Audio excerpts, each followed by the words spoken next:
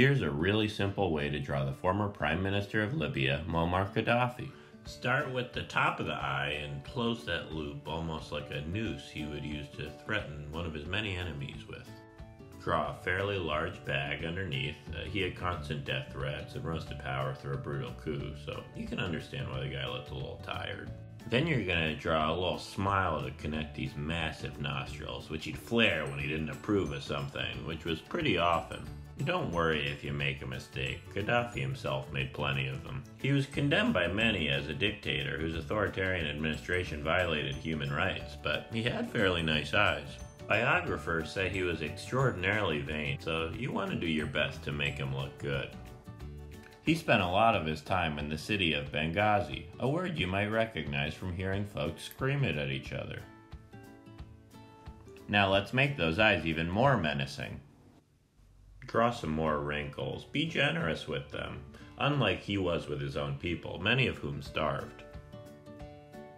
Now just draw a hairy caterpillar across his face.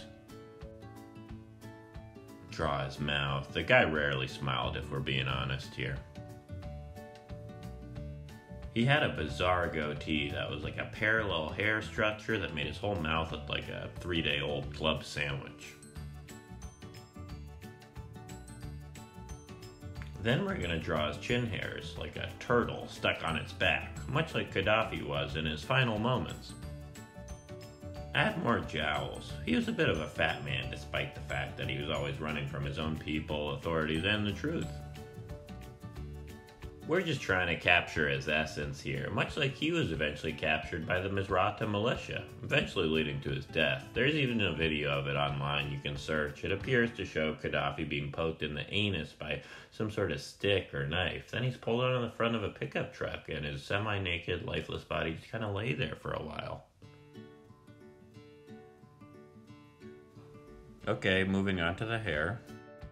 Now you got a Gaddafi. You should be proud of yourself. Even though he shouldn't, he killed tens of thousands.